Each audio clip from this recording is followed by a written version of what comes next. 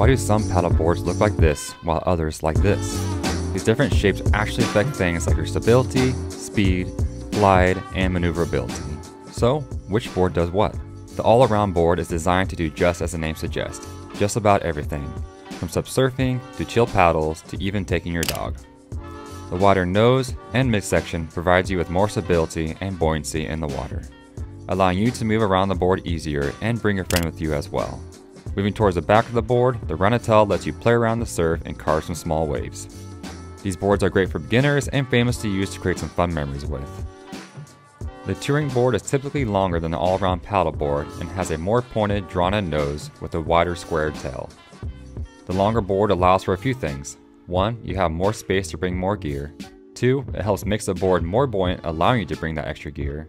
And 3, it makes the board faster.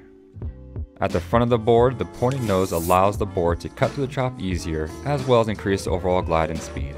The wide midsection and squared tail also help provide you with more stability as you go for longer paddles. And before we continue, be sure to subscribe and turn notifications on for more paddleboard content. The race board is typically the longest board in the range, the most narrow, and the fastest, obviously.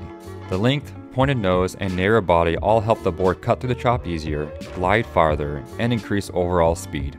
The drawback is that this board becomes much less stable to stand on due to the more narrow design. There are many race board types such as dugouts and flat decks, but in general these boards are designed for the higher skilled riders and those wanting to compete.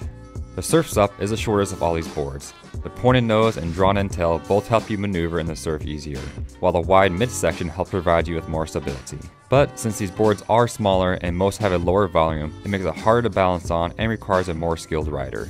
To learn more about paddle boards and sup tips, check out my channel for more content.